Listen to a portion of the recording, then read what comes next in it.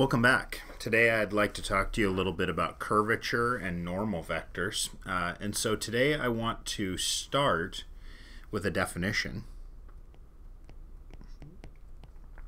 So the definition is that capital T, we'll call this, of little t is called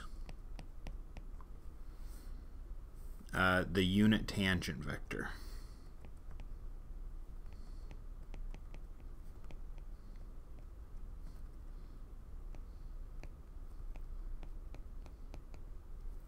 And the way that we compute this capital T is capital T of little t is going to be equal to our velocity function divided by the magnitude of the velocity function. And notice that when any function is divided by its magnitude, it gives you a unit vector. And so we know that this is a unit vector because we're dividing it by its magnitude. And velocity points tangent to the curve. So we know that if we had some curve in space, let's call this r of t, then, and we took a given point on there, then if we found r prime of t at this point, then that would be a tangent vector. So this would be r prime of t. And then what we do is we divide r prime of t by its magnitude to give you a unit vector pointing in that exact same direction that only has length 1. So in other words, we're just getting direction out of this capital T. The magnitude is fixed at 1. So this would be capital T of little t. Okay. By the way, if you would like, you could also think of it this way, that this is the velocity at t divided by the magnitude of the velocity at t, if you prefer thinking about it in terms of velocity instead of just the derivative of your original vector valued function. Okay, so that is how we compute a unit tangent vector, is you just take the derivative and then divide that derivative by its magnitude. All right, another definition I'd like to share with you is definition: the curvature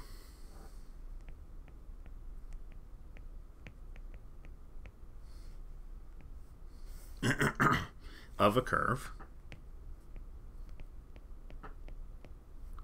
is typically, we write this as ultimately as the Greek letter kappa, but I'm just going to use a K because they look very similar. So K is equal to the magnitude of the derivative of the unit tangent with respect to s, where remember s was the arc length. Okay, where t is the unit tangent vector. Okay.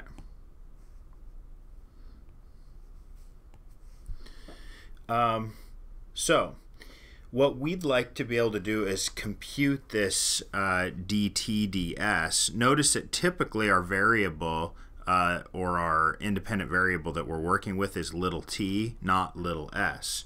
So we need to be able to compute this dt ds And the way that I'm going to do that is the following. Well, dt over ds could be written as what? Well, first of all, let's look at this could be written the following way, that this is dt over d little t divided by ds divided by d little t, and that's by the chain rule. So we could say that if I want to find the magnitude of that quantity, it would be the same as finding the magnitude of this quantity. And of course, this is just my curvature. So, in other words, what I'd like to do is I'd like to take the derivative of my unit tangent vector with respect to t and then divide that by ds dt. Now, what is this thing ds dt? Ds dt is really equal to, okay, so let me rewrite this again. This is kind of like the derivative of my unit tangent and the magnitude of that divided by ds dt.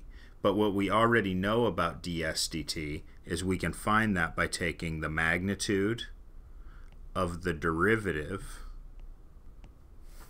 of r of t, which of course is the speed. Okay, so ds dt is what we call our velocity. The magnitude of ds dt is what we call our speed. So another way of finding curvature is to take the magnitude of the derivative of the unit tangent and divide it by the magnitude of your velocity. Okay, and that would give me my curvature. Okay, so now that we've got these two things, we've got this thing called the unit tangent. We've also got this new thought of curvature. And really, when you're thinking about curvature, the way that you should think of it is, well, it's the change in capital T. Well, what is capital T? It's really a direction, right? Because we've divided out magnitude, and so any vector consists of a direction and a magnitude. We've eliminated the magnitude, so you can think of capital T as pure direction. So what we're saying is it's the change in direction divided by the change in the length. So as you go a certain length, as you change length, how much does the direction change? So how tight are you bending, in other words? So how fast is the direction changing in respect to a small change in length? So the bendiness, in some sense, you could think of it as how quick is this curve bending. That's what we call curvature, and it makes some sense when you think about it in those terms. Okay, let's do an example and kind of see how this works. So an example, let's find the curvature of a circle of radius little a. Okay, so we want to find the curvature of a circle of radius a. Now a circle is in 2 dimensions, so we're just dealing with 2-dimensional space right now.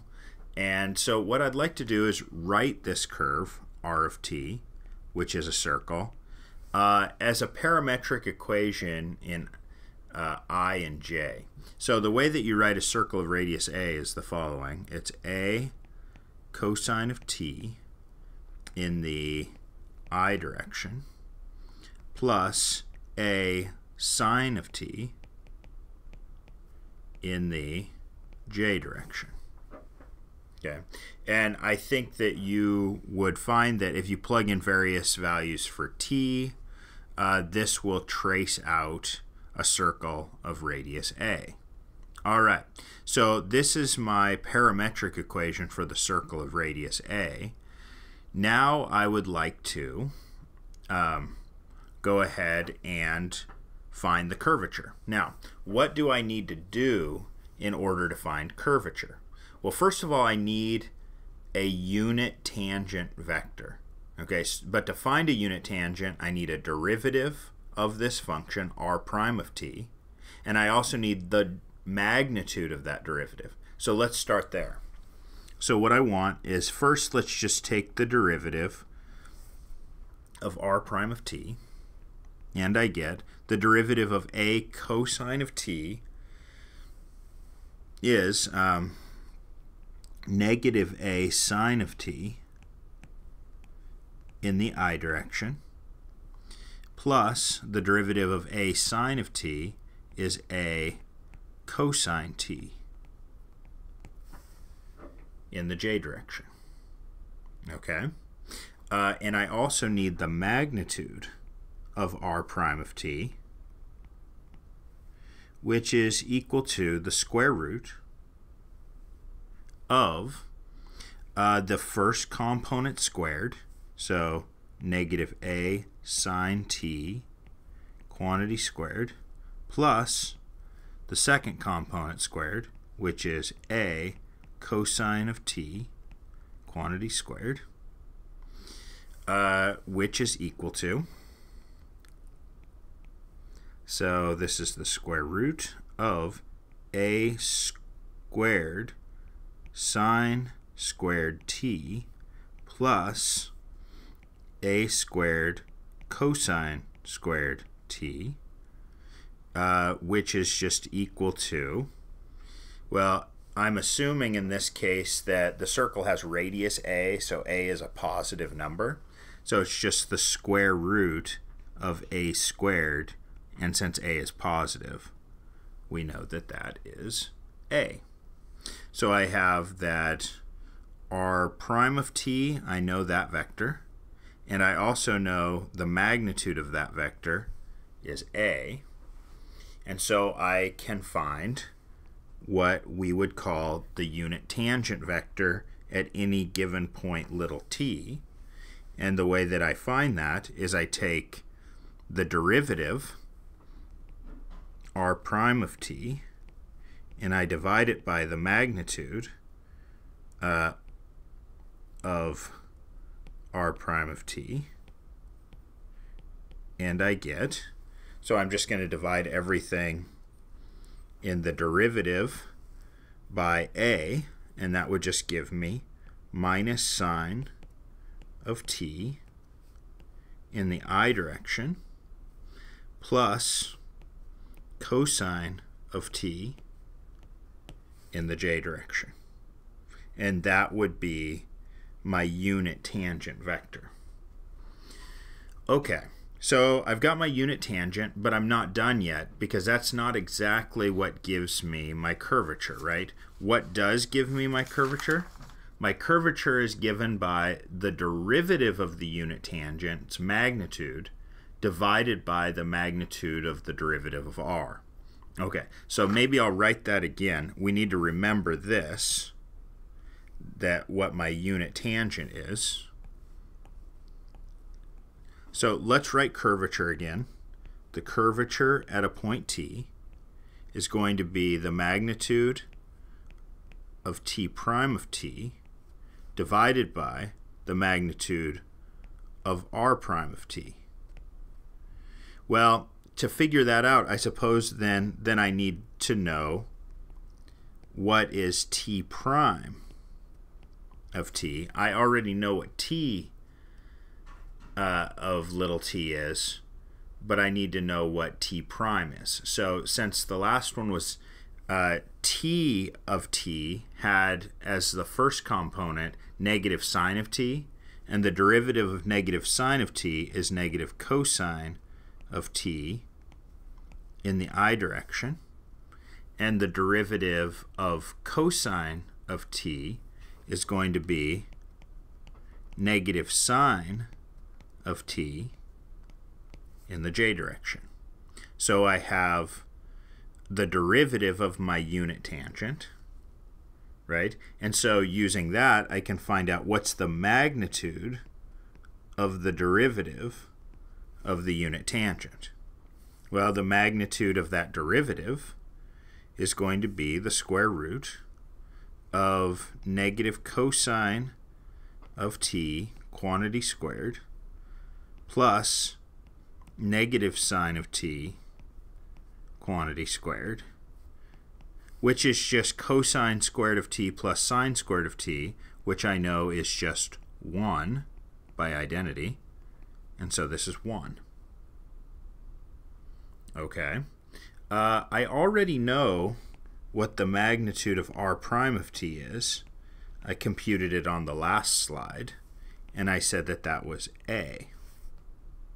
So if the curvature at a point t is equal to the magnitude of the derivative of the unit tangent divided by the magnitude of r prime of t, then that will just give me, well, the magnitude of the unit tangent we said was 1, and the magnitude of the derivative we said was a. And so my curvature is 1 over a no matter what little t is. In other words, the curvature of a circle is constant. Well, that makes a lot of sense, right? Because if I draw my circle, all of these curvatures, the change in the curve itself as I move along, it's always the same. It's curving, it's bending, if you like, similarly at all points. So we would expect that the curvature of a circle is a constant. And in fact it is, and the curvature is 1 over the radius. Interesting. Okay, so that's very cool. Let's look at another way of thinking about curvature. So another way of thinking about it, here's a theorem. The curvature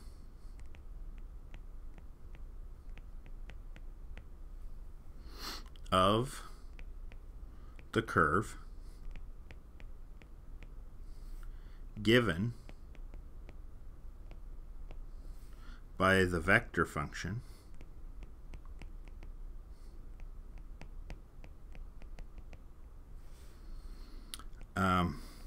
r is the following.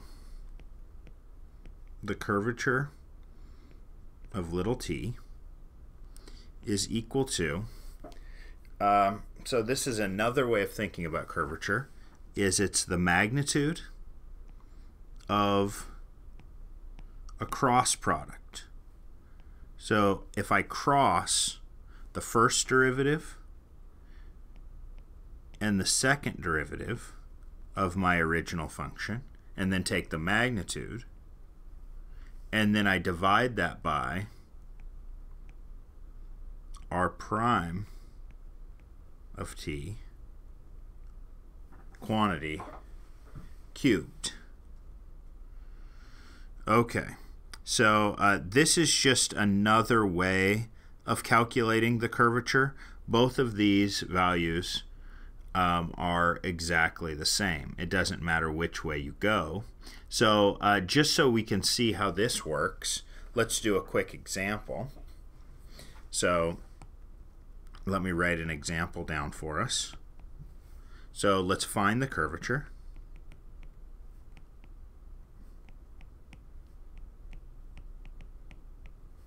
of the function r of t is equal to 3t in the I direction plus 4 sine t in the j direction plus 4 cosine of t in the k direction.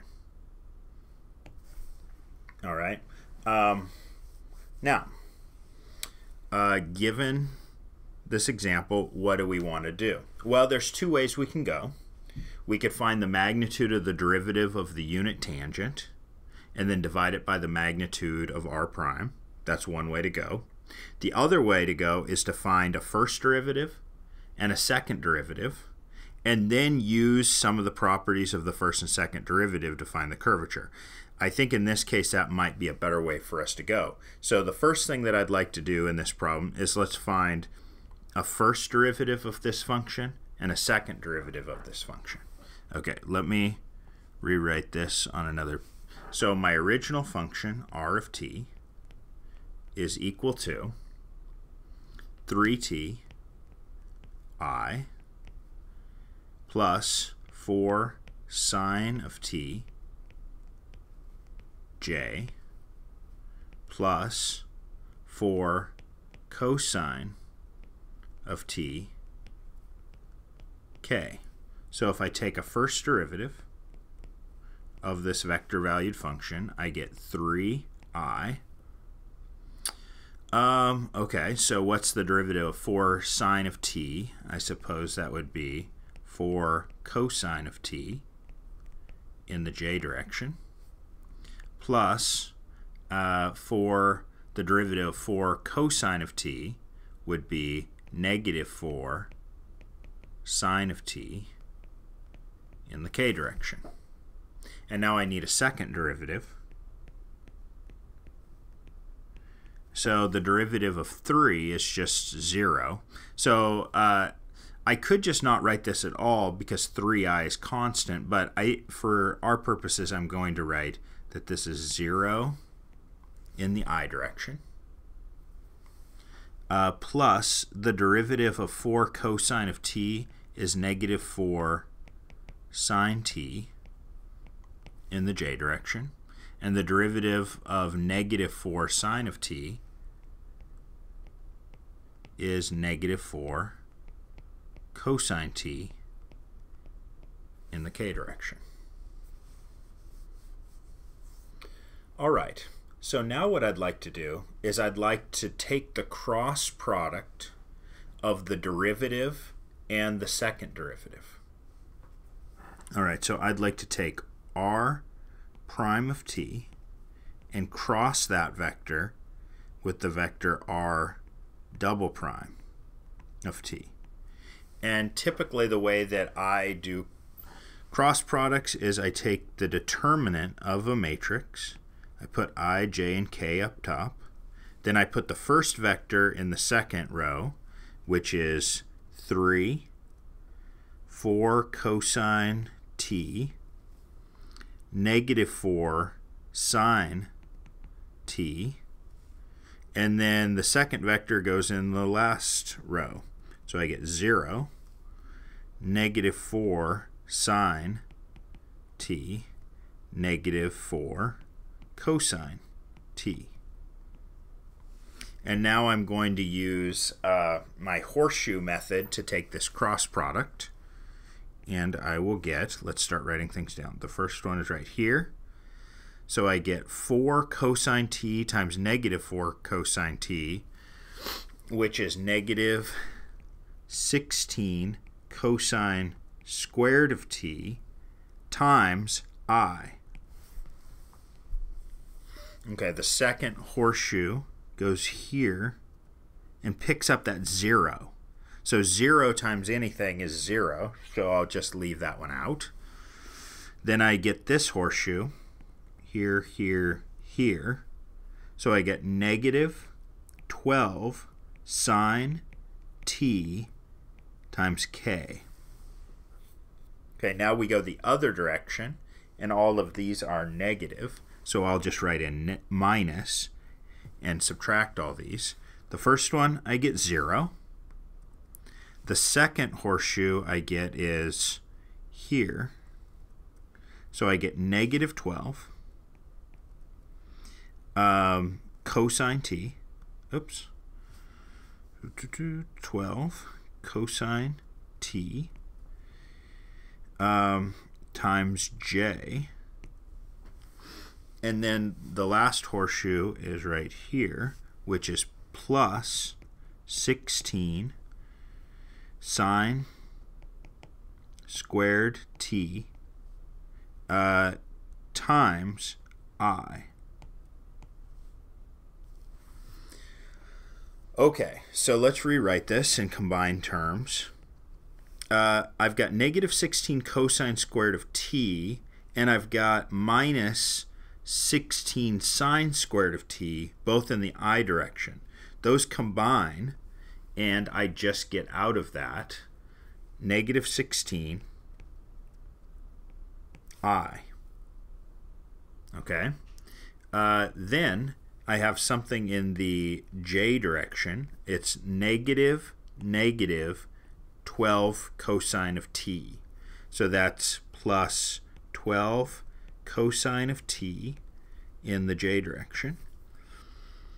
And then I get minus 12 sine of t in the k direction.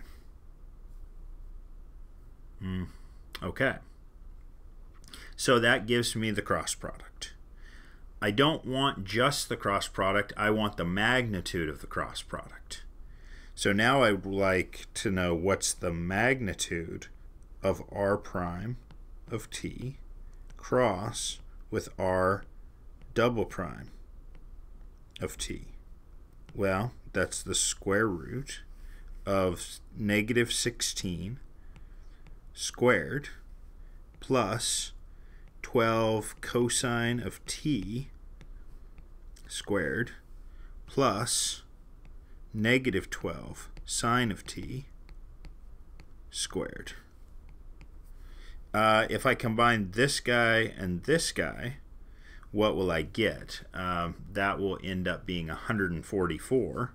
So this is the square root of 16 squared plus 144, which is the square root of 400, otherwise known as 20. Okay, so the magnitude of r prime of t cross r double prime of t ends up being 20. Okay, we need to remember that. And then the other thing that I need to know is what's the magnitude of just r prime of t.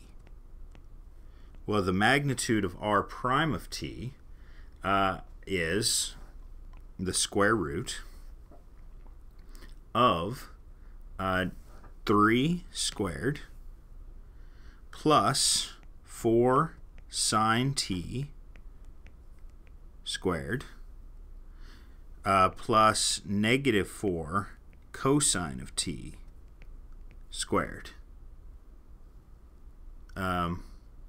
Oh, I'm sorry. Let's see. I wrote that in the wrong order. This is supposed to be a negative. This is supposed to be a positive. Okay, so this is, and this is the j component. This is the k component. I mixed up that order. I apologize, but everything's okay.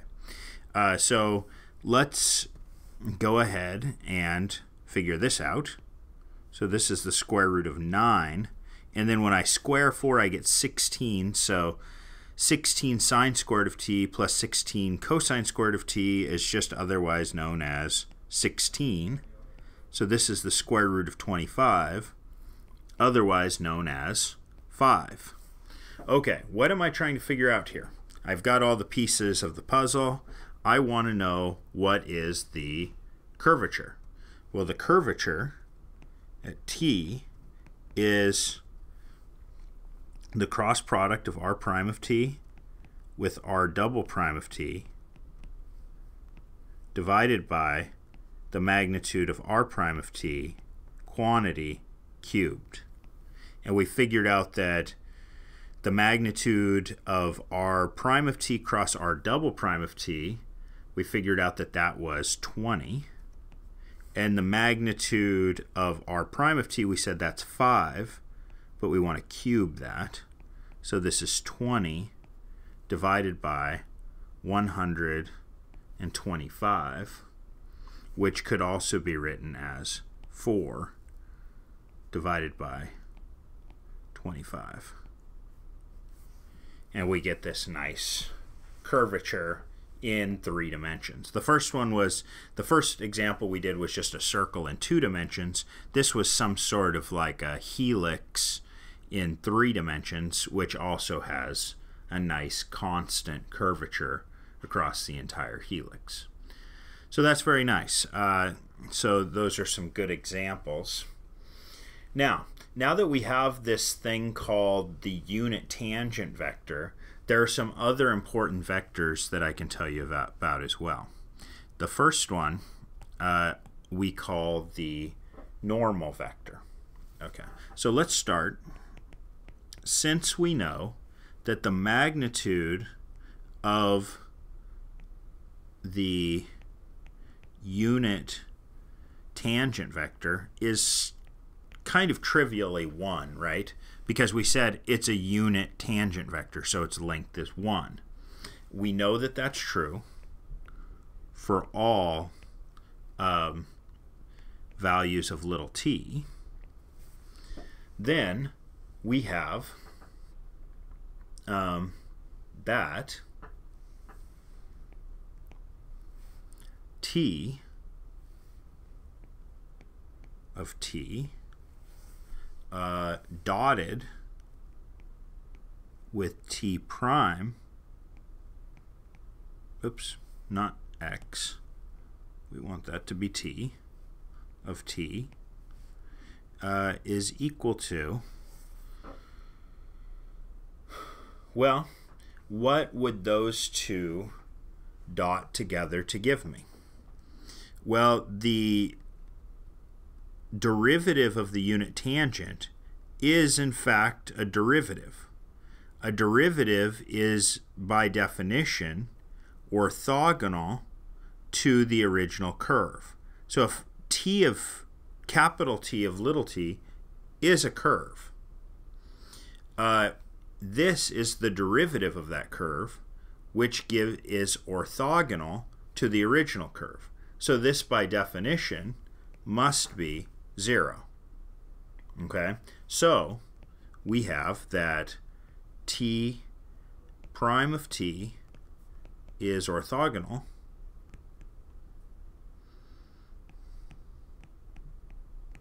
to capital T of t.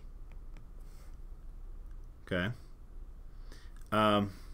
Now, if I have a curve that's orthogonal to my unit tangent, then I could talk about the unit vector that's orthogonal to my unit tangent. And so let me write this down as a definition. The principal unit normal vector typically we call this one capital N of t. If you want to put a little vector sign over the top. I don't always remember vector signs, but oftentimes I should. So this is N of t is N of t is equal to the derivative of the unit tangent divided by the magnitude of the derivative of the unit tangent, which does not necessarily need to be 1. But once I divide the derivative of the unit tangent by its magnitude, I definitely get something that has magnitude 1. So this new vector called the normal vector has magnitude 1 as well. So t, capital T, which is the unit tangent, is tangent to the curve, and the unit normal is what we call normal to the curve, or orthogonal to the curve, if you like. Let me draw a little picture for you just to show you how this works. Okay, so let's say that I have a curve. Here's a curve in space, and we'll call this curve R of t. If I look at a given point on that curve, then we have, and let's say that we're traveling along this curve in a certain direction. Okay, then I'm going to have a tangent vector to that curve. And if I divide that tangent vector by its magnitude, then I get my unit tangent vector. So I can kind of think of it, maybe I'll draw this in a different color. Draw this one red. This is what I would call my unit tangent. So this is capital T of t. It's my unit tangent.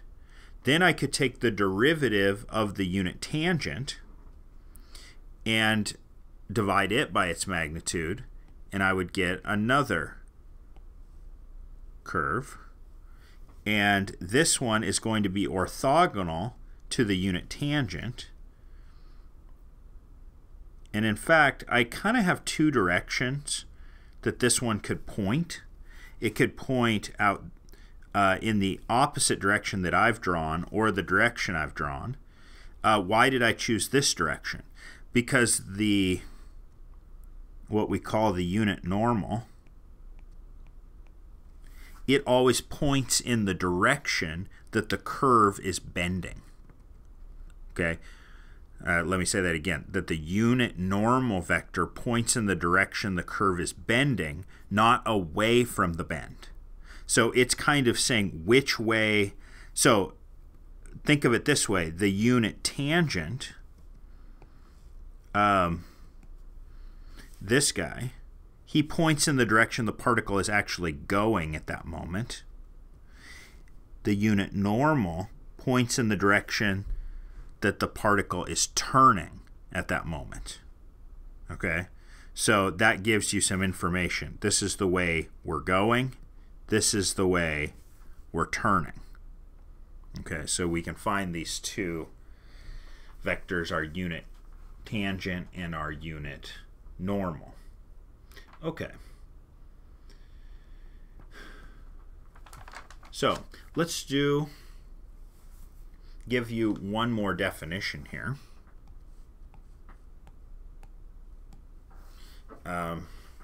Another definition is the vector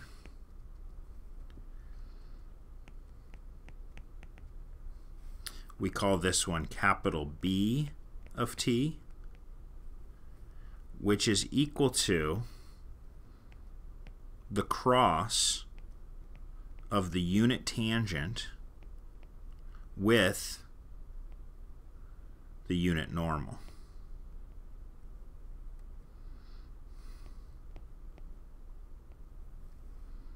Okay, is called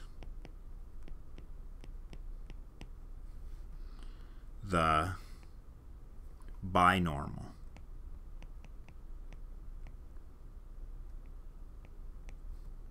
vector. And the binormal vector is a vector that is normal to the unit tangent and to the normal vector. Okay, so if the tangent vector is pointing in one direction, the normal vector is pointing in a normal direction to that first direction, then there's one more vector that you could draw that is orthogonal to both of those. That vector we call the binormal vector. Okay, so notice that this vector B is perpendicular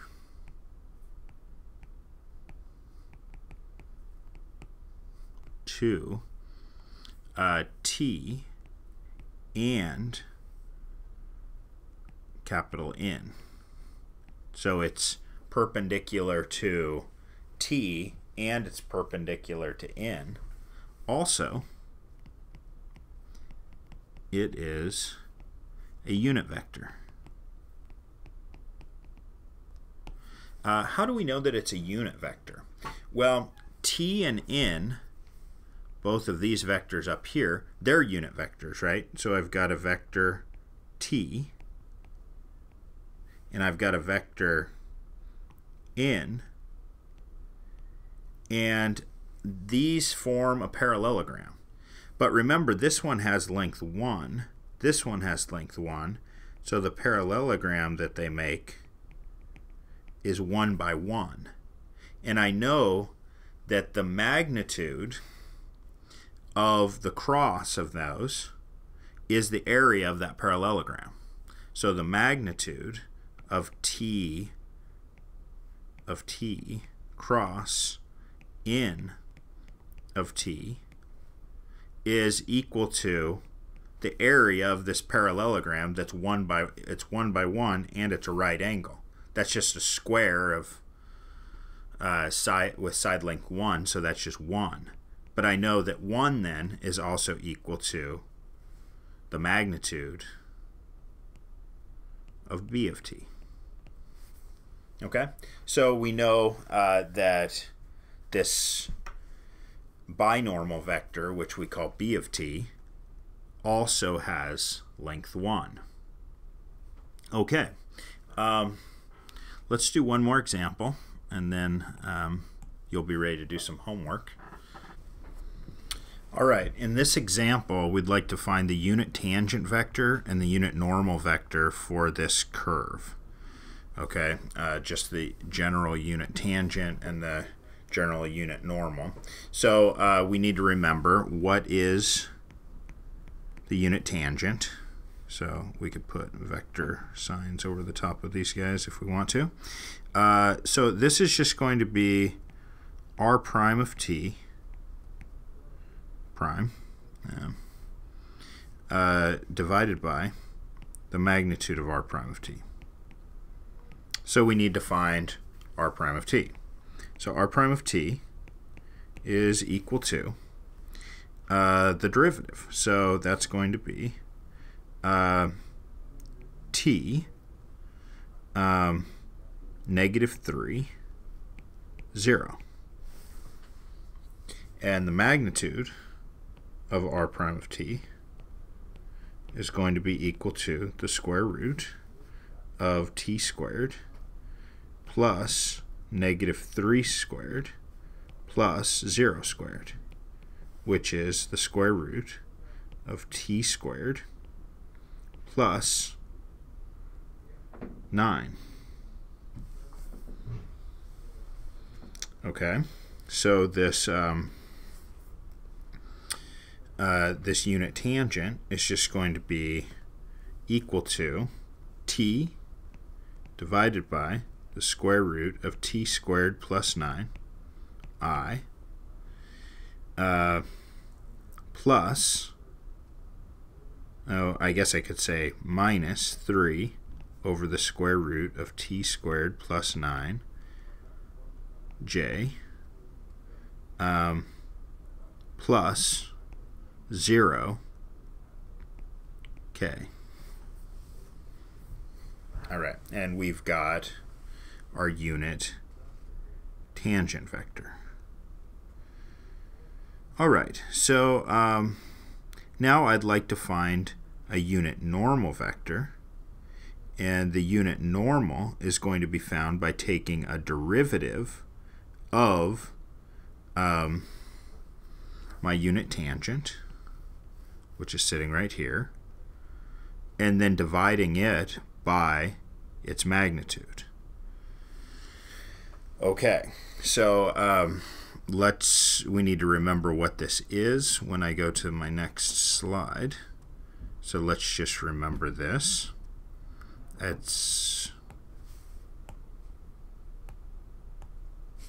So t of t is equal to t over square root t squared plus 9 I minus 3 over square root t squared plus 9 j plus 0 k.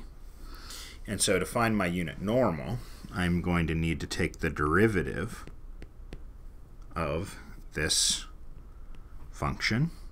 So this is a quotient, so I need to use the quotient rule. So it's the bottom times the derivative of the top, which is 1, minus the top times the derivative of the bottom. Now the derivative of the bottom will be 1/2 t squared plus 9 to the negative 1/2 times the derivative of what's inside, which is 2t, divided by the bottom squared, which is t squared plus 9. Okay, and that's in the I direction. We can clean that up a little bit, but let's just wait a second.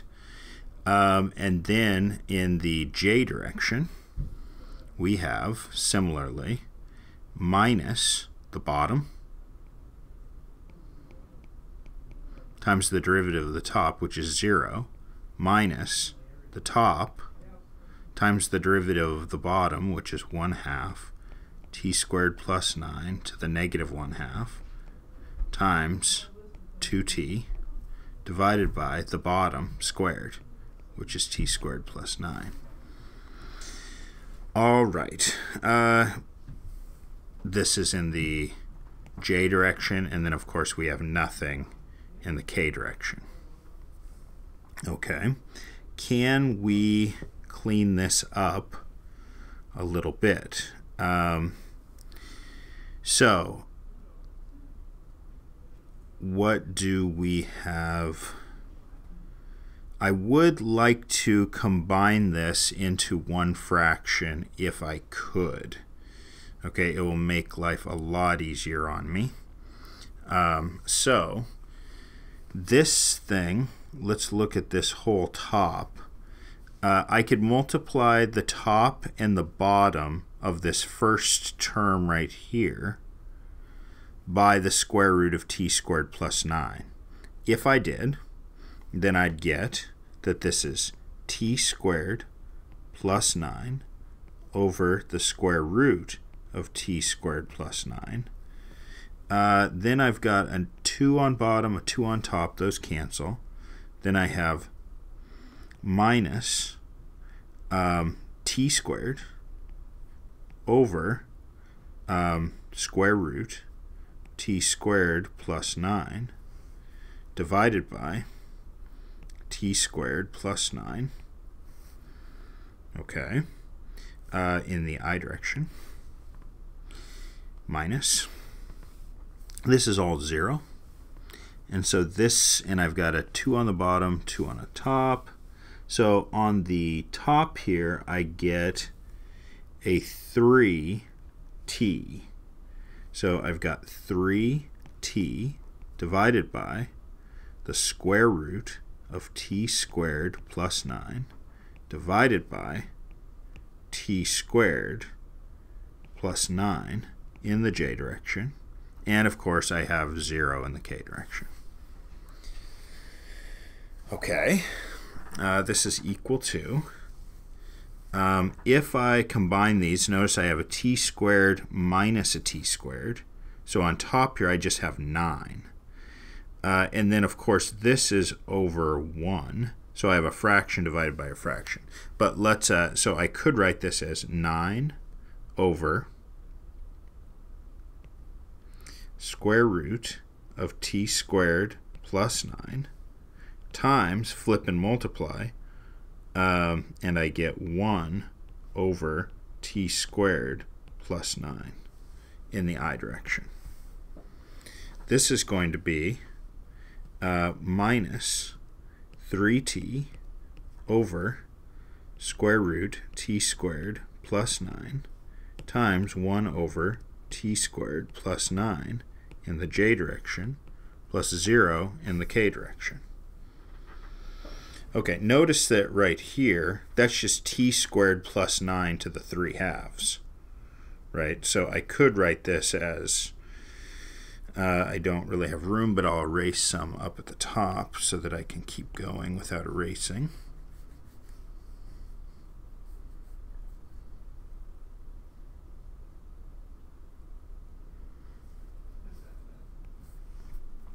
So this is equal to 9 over t squared plus 9 to the 3/2 in the I minus 3t over t squared plus 9 to the 3/2 in the j plus 0 in the k.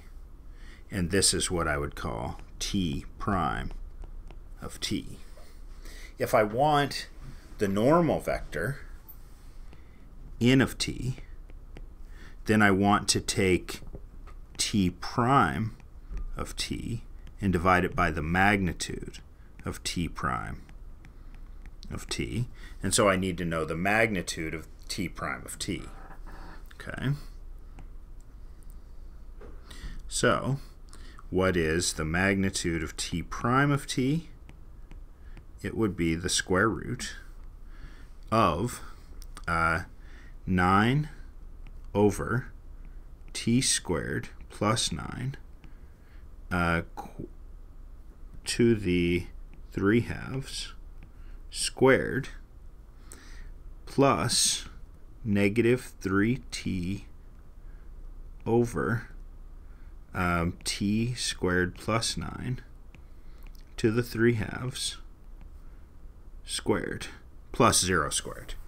But this is equal to, this is square root of 81 divided by, when I square something to the 3/2, it's just cubed. This is t squared plus 9 quantity cubed.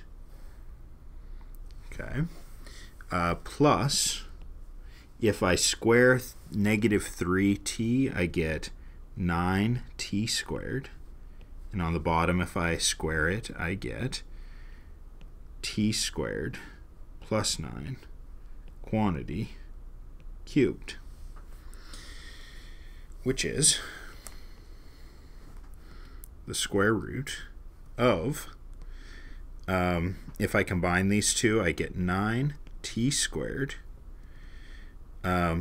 plus 81 divided by t squared plus 9 quantity cubed. What is the top? 9t squared plus 81 is 9 times t squared plus 9. So one of the t squareds plus 9 cancels on the bottom, and I get the square root. On top, I just get a 9. On bottom, I get a t squared plus 9 quantity squared, which reduces down to 3 on top and t squared plus 9 on the bottom. And that is my magnitude of t prime of t. So if I want to find t prime of t divided by the magnitude of t prime of t, then I need to divide each component of t prime of t by this magnitude. Okay, so this is going to be, I'm going to divide by that magnitude.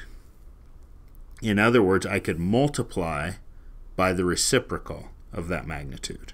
So I'm going to take t squared plus 9 over 3 times 9 over t squared plus 9 to the 3 over 2, comma, negative 3t over t squared plus 9 to the 3 over 2, comma, 0.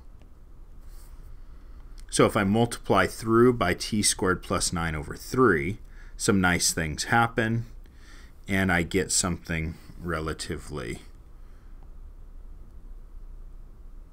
nice. Let me write it down for you.